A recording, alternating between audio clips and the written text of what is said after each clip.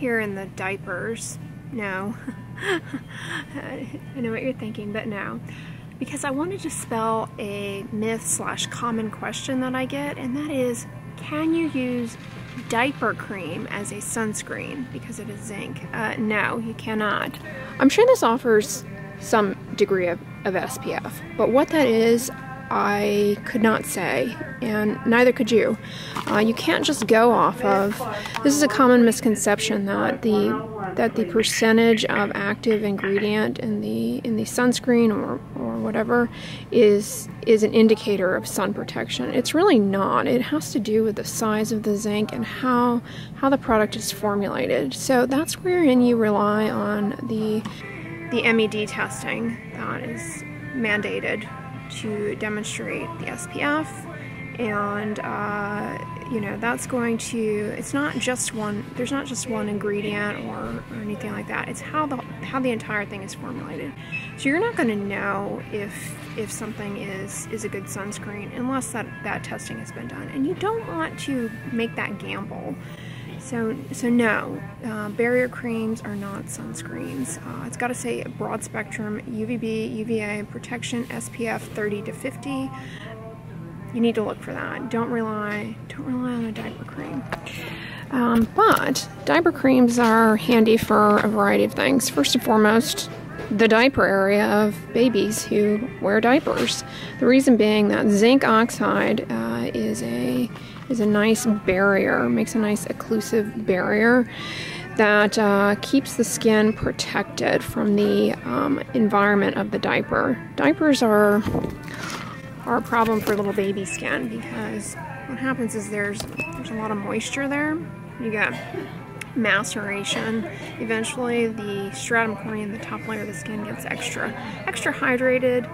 Baby skin is prone to irritation. Compounded with that, the diaper area is an area where there is candida or yeast, so babies can get are more predisposed in. So the moist environment of the diaper is conducive to yeast, candida, that can break down baby skin, lead to red rashes with scaling, and be uncomfortable for the baby. And by employing a barrier cream like this, you keep the skin protected from that. The other thing to do, though, is to let the baby's bottom air out throughout the day from time to time to prevent them from just incubating in a hot, sweaty, damp diaper. Even if the diaper is clean, particularly here in Houston, I mean, it's humid and it gets hot. It doesn't breathe particularly well. So, it's just a setup for irritation on the skin. And to stay on top of that, using a zinc barrier cream as a skin protectant will kind of counterbalance some of that. Baby skin is not fully developed, so the skin barrier is not completely there yet. So they're even more predisposed to it. A zinc barrier cream is fantastic. And this Walgreens one, happens to be fragrance-free and is a good choice. You could also use Death Tin as well. So I'm over in the sunscreens, and I've covered so many of these before. I'm not going to reiterate them. Check out, I have a whole playlist, by the way, drugstore skincare, I think it's called, where I have all of these shop with me videos. So I'm not going to go back over all of the sunscreens that I've talked about before, but Aveeno has a new sunscreen out that I recommend. It is the Aveeno Positively Mineral Sensitive Skin Broad Spectrum SPF 50. This is fragrance free, water resistant, mineral only. This is a really good choice for somebody with sensitive skin, with rosacea, and it will offer very good broad spectrum coverage. It does have feverfew in it, which in products like Aveeno, feverfew is some people can be allergic. People with like ragweed allergies or the actual flower that they'd be allergic to, but because it's chrysanthemum. But the compound that causes the allergy is parthenolide, and they remove that from skincare products, so it tends to not be a problem. But this is a fantastic one. It's gonna leave a significant cast, though. I've tried it before, and it does leave a cast. Anytime you rely on an exclusively mineral sunscreen, it invariably is going to have a cast. But oh, this is fantastic if you're traveling to Hawaii or Florida, because they have banned certain chemical filters, which check out my Hawaii sunscreen ban video if you're curious about that. But this would be an option so you don't get dinged and you can still protect your skin, which is very important if you were escaping winter. They also make a bigger container here, which is a better value and not any different. So that's great. I wish they had these in like a big body bottle. Simply Protect Baby, by the way, is fantastic. And they also have Simply Protect Sensitive here. This is a newer packaging, basically, of their Banana Boats combination sunscreen. This doesn't leave much of a cast because it has some other filters in there, so it can use a little less zinc. So you get your coverage from other sources in this. And this is fantastic also if you have sensitive skin. It's not drying. The Aveeno one that I just talked about is going to be more drying, but this is much more moisturizing. I've used this one before. It's great. All right, so I'm over here in the men's razors, and I will draw your attention to the Schick Hydro 5 scents. This is a good choice for men and women, honestly. I think sometimes men's razors, they tend to be a better value than women's razors, and they're basically the same thing, just a different color schematic. But this Schick Hydro 5 scents is a reasonable option. I reviewed the Gillette Pro Shield 5. I'm a fan of that particular razor, but many of you mentioned that you prefer Schick, and their Hydro 5 is a good choice. Many people ask me, is it better to use a single blade versus multiple blades? And actually, there was a study that did head-to-head comparison between a single blade razor and the five blade trumped single blade in terms of irritation and razor burn. And also, I will also draw your attention to the fact that of those men in that study, I think something like 69% were African American males. So for those of you out there who are thinking that the multiple blades won't work for your hair type, it wasn't just Caucasian males in that study. But the reason I prefer the Gillette one is that it has that Pro Shield that kind of it acts as like almost like a life raft around the blades, and really can buoy off some of the abnormal forces where you run into that topography. But yeah, check out my shaving video where I talk more about kind of the mechanics of shaving. Alright, so I want to draw your attention to this La Roche-Posay Anpelios SX sunscreen. This is the only sunscreen that La Roche-Posay makes that is available in the United States that contains Mexeril. Mexeril is a phenomenal sunscreen filter for protecting you against UVA. UVA are the rays that penetrate deeply, age the skin, and contribute to hyperpigmentation and melasma. And the sunscreens in the United States, by and large, rely on avobenzone for UVA. I mean, they all do. This is the exception. Mexeril is actually approved as a sunscreen filter in the United States. So it's made by L'Oreal, they own it. This is the only one, however, that has it, that you can buy here in the States. However, you can buy sunscreens from Europe, from La Roche-Posay, that have Mexeril and have a much higher SPF than this. This is only SPF 15. But the UVA protection from this is going to be very good. We don't have testing here in the United States for our sunscreens to give us a measurement or any kind of objective, quantifiable numeric as to the UVA protection in sunscreen. Our sunscreens only tell us, SPF only tells you the ability of the sunscreen to protect you from a burn, not from those aging, raging rays. But the reason that Mexeril is better than avobenzone, our main UVA filter, is that avobenzone is very unstable and degrades. Many sunscreen manufacturers have come out with exquisite formulations that stabilize the avobenzone, but it still degrades. So you start losing that UVA protection. It starts declining after you apply it. But with Mexeril, it's going to be stable on there, so that's fantastic. You still need to reapply it, but I'm drawing your attention to this sunscreen because for those of you who suffer with post-inflammatory hyperpigmentation related to healing acne, this is a good choice for you to consider, especially if you live in, you know, you're mostly indoors all the time, and it's very dark. The UV index is low in your area, but you still suffer from melasma or hyperpigmentation.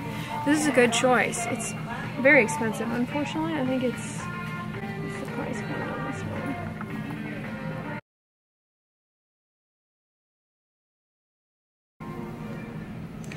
It doesn't leave a cast whatsoever. This is the tester. No, I'm good, thank you. And it's nice and moisturizing. This is good for acne-prone skin, dry skin. If you have rosacea, this might sting a little bit and precipitate a flare. But if you have melasma, consider this one, particularly if you live in an area where you don't get a lot of sunshine, but you still get UVA. When the sun is out, you still get UVA. You may not burn as readily, but you still get a lot of UVA. So this would be a good winter sunscreen for melasma defense. Alright, so if you've watched any number of my videos, my drugstore videos, you know, by and large, I'm not a huge fan of a lot of the Vichy products because they have fragrance and they're expensive. They're expensive here in the States. I know they're more affordable to those of you in other countries.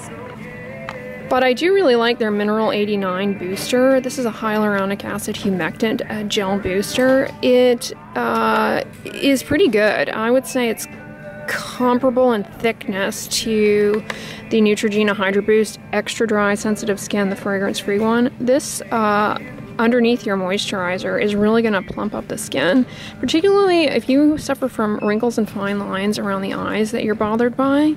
You could dab a little of this around that area and then put a moisturizer on top, and it will really hydrate up those areas. The way these work is the hyaluronic acid is a humectant. It just holds on to water in the skin, and then it just keeps it on there. Also, glycerin is a humectant in this as well.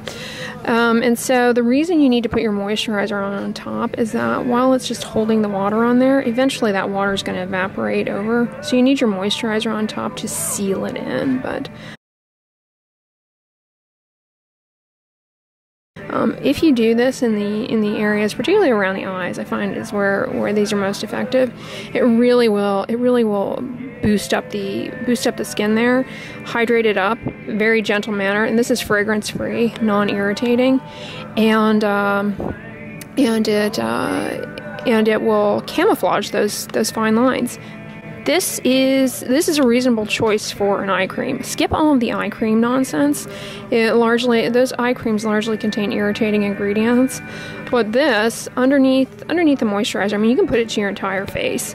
But underneath the moisturizer, in targeted areas, you'll really see some improvement. I think this is a fantastic product that they have. It's expensive here, but for those of you in other countries, if you have it and it's more affordable, this is an alternative to some of the other humectant gel creams I've talked about. You see how tricky Neutrogena is here? This is the Hydro Boost gel cream.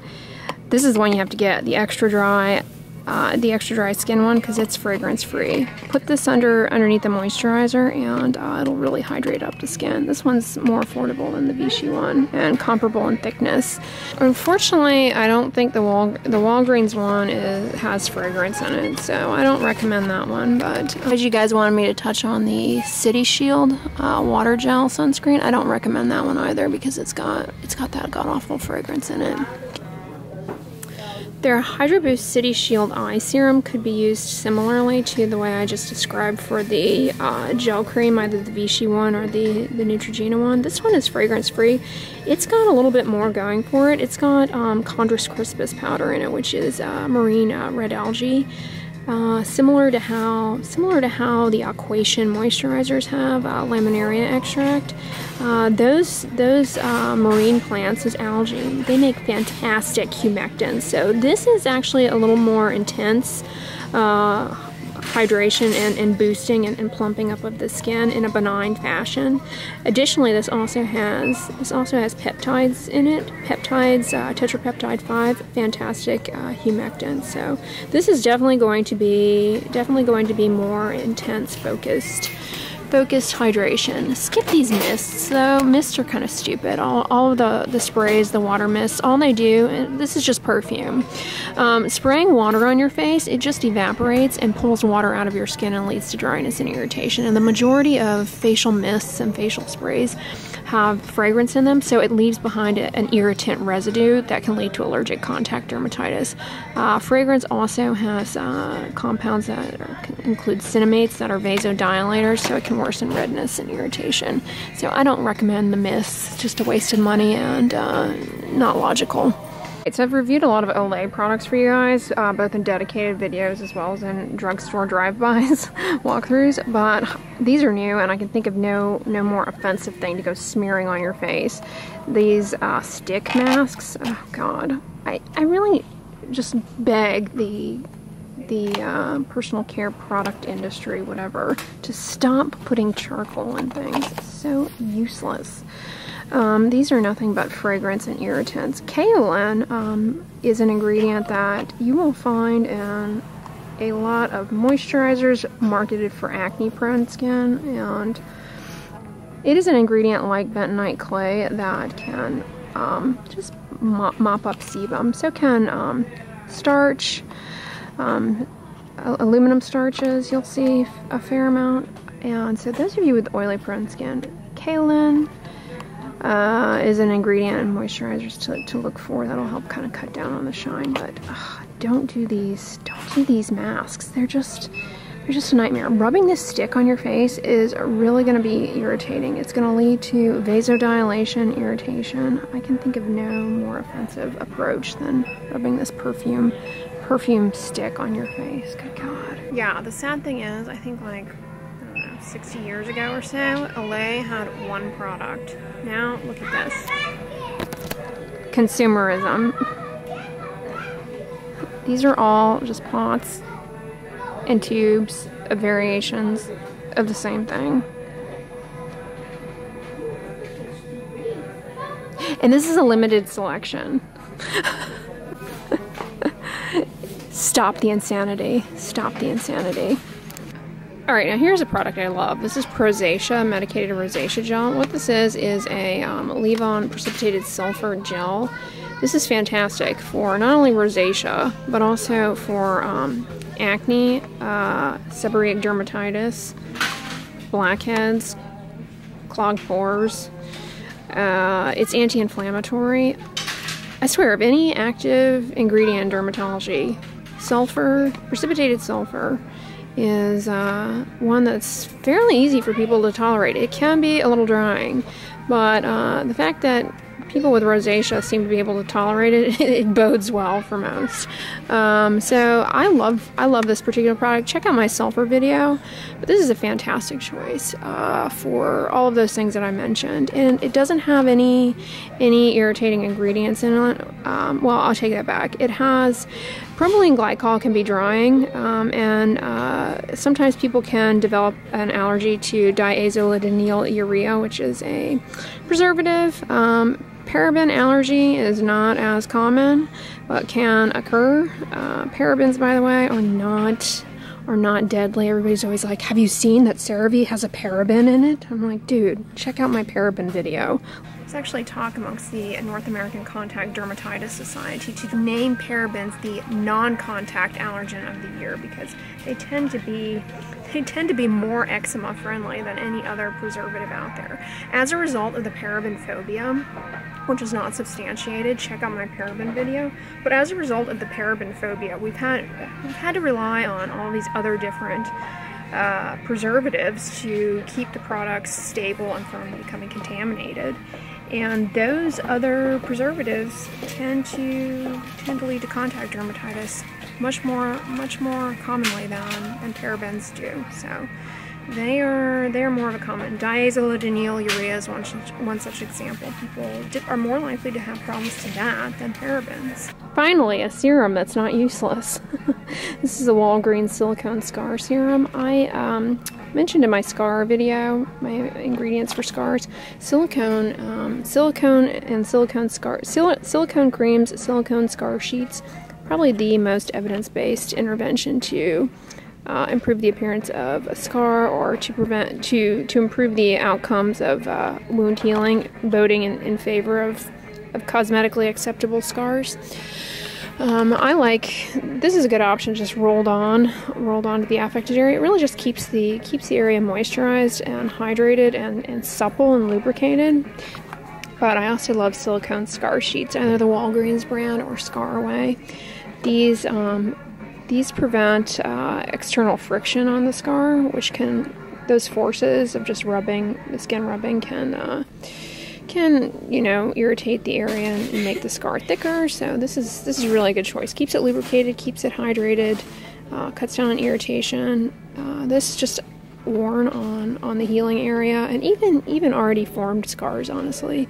You gotta wear it like 24/7 though. That's the hard thing, but this is probably one of the most evidence-based things you can do for a scar. Mederma, unfortunately, with the onion extract, I reviewed this, but onion extract can actually make, a study actually showed made scars appear redder and more irritated. So I wouldn't do Mederma. You guys asked me about hand hygiene. Talk about this is probably your best bet as far as hand sanitizing is Hibiclens or chlorhexidine. This actually is one of the best things you can do in terms of hand hygiene. If you take this, rub it on the hands, let it sit on the skin for a little while, and then rinse it off. This will get rid of bacteria. It will get rid of fungi. Very broad spectrum antimicrobial coverage. This is what they use in surgery. It's an antiseptic, Hibiclens or chlorhexidine. This is probably your best bet. Like if you were a germaphobe and you go on a plane, see if you can't take a little vial of this instead of soaps and things like that. After you lathered on, let it sit on the skin and then rinse it off. Way better than hand sanitizers, although you have to rinse this off, unfortunately. But yeah, but the hand sanitizers, they tend to be obviously very drying and irritating. A lot of them have fragrance, and after you put them on, skin just becomes colonized shortly thereafter again. So it's kind of a temporary fix, but chlorhexidine is a good skin cleanser. Also, if you have hidradenitis suppurativa, you get boils in the armpit, groin area, that lathered on the skin in those areas cuts down on bacterial colonization and helps prevent flares of hidradenitis suppurativa. But if you're somebody who gets butt acne, like related to the gym, or you get folliculitis, I have a video on folliculitis, so check that out. But Hibiclens is a good way to decolonize the skin of just any kind of contaminating bacteria you may have picked up that contribute to that. So that's kind of a good way if you were somebody who goes to the gym and gets little skin infections frequently. Patients do not like the idea of using minoxidil. They're very resistant to it, and I think you guys in the comments of those videos are as well.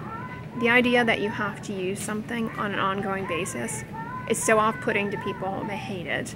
Like, they just want things to go away, understandably so. They don't want to have to continue using something. So the issue with Rogaine is it will improve hair density. It will put more hairs in the growing phase of the hair cycle. When you stop it though, those hairs that were in the growing phase then shift to the resting and shedding phase, and you shed those and you're back to square one. So people are always fearful that Rogaine worsens hair loss. It doesn't. Minoxidil, Rogaine, they don't worsen hair loss. But that is kind of how they work. So Rogaine, that is kind of how it works. That Rogaine is not a cure for hair loss. But Rogaine coupled with other interventions, depending on the type of hair loss you have, it really can bring a lot to the density of your hair. You just have to keep up with it. So minoxidil, I mean, it's been around a long time. 5% is a fantastic way to go. 2% works as well. It's just a little bit slower. These, however, these were at a meeting I went to recently. Well, I mean, the problem with these supplements, like I said in my supplement video, is they're just not regulated in any way, shape, or form. This has biotin, which can be helpful if you have hair loss related to a medication, and it can be helpful for brittle nails. It has niacinamide in it, which can cause a little bit of flushing, the niacin, depending on how it's formulated, but it actually is an antioxidant that is of interest to take because it shows that people who take niacinamide, they make fewer skin cancers so long as they're taking it. But when you stop taking the niacinamide, your risk of making skin cancers goes right back. So it's kind of like one of those things like the Rogaine, you have to keep taking it. Taking vitamin C, I mean, honestly, you mostly just pee that out. And then the marine collagens is also what this has in it. You know, I have a video on collagen supplements, but still in its infancy. But coming back to Rogaine, you don't have to use it in the daytime. You can use it at nighttime. You know, a lot of women don't like the idea of putting Rogaine on, and then like it makes it difficult to style the hair. So you can put it on at nighttime. You just got to be careful that you direct it on the scalp and it doesn't trickle on your face, or you'll get a little hair growth on the face. That's reversible, though, by the way. I personally am a fan of the foam. I find the foam is a lot easier to get on the scalp and localize. You stay put. So I like the foam and recommend the foam. Oh, you guys! All right, so you know I always recommend Free and Clear shampoo and conditioner. This is Vanicream brand's fragrance-free shampoo. It's a little expensive, but for those of you with itchy scalp, sensitive skin, fragrance allergy, you really can't go wrong with a Vanicream shampoo and conditioner. Depending on your hair type, though, I can't predict how happy you're going to be with the aesthetics of what it does in terms of your hair. But it is one that I will typically tell patients to switch to if they're having some kind of scalp issue. But I'm happy to see that Studio 365 has a dupe here for $2 less. For those of you in Canada, you have, instead of Vanicream, you have Cliniderm. But Vanicream told me that they were actually coming to Canada as Vanicream, so stay tuned for that. Speaking of fantastic shampoos, Nizoral, I love this. This is a ketoconazole shampoo. Great if you have dandruff lathered to the scalp. If you have seborrheic dermatitis, this is also fantastic. Lathered on the face as a face wash and left on place for a few minutes and then rinsed off. This coupled with a zinc pyrithione shampoo is like a double duty force. Well, can help, but you got to do it like Rogaine. You got to do it consistently, and not a cure. As soon as you stop, it can come back. So Nizoral is a great choice. Also, if you are somebody with hair loss, ketoconazole shampoo is another thing that we often throw into the mix to improve things, because ketoconazole and Nizoral it cuts down on the amount of pityrosporum yeast on the scalp, and that yeast causes low-level inflammation that can further drive hair loss. So using Nizoral shampoo to the scalp is something to add to the hair loss milieu of kind of attack. It's not going to cure it, but it kind of wipes out one of the little drivers, which is pityrosporum. Well, guys, I'm getting the blinky light on my camera telling me that I have blabbed too much to you guys today.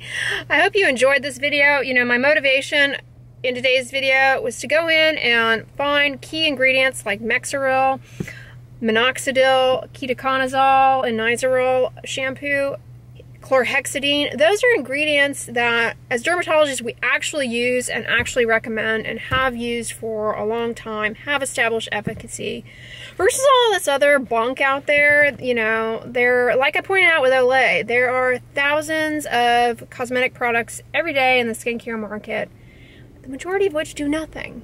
So, you know, stick to simplicity, and when it comes to skincare, don't try and do exotic things like rose mist, water mist, spray mist, sticks, sprays, masks, serums, I mean, by and large, it's just layering too much complexity of irritating ingredients on the skin. But I hope this video was helpful to you guys. If you liked it, give it a thumbs up, share it with your friends, and as always, don't forget, sunscreen and subscribe. I'll talk to you guys tomorrow. Bye.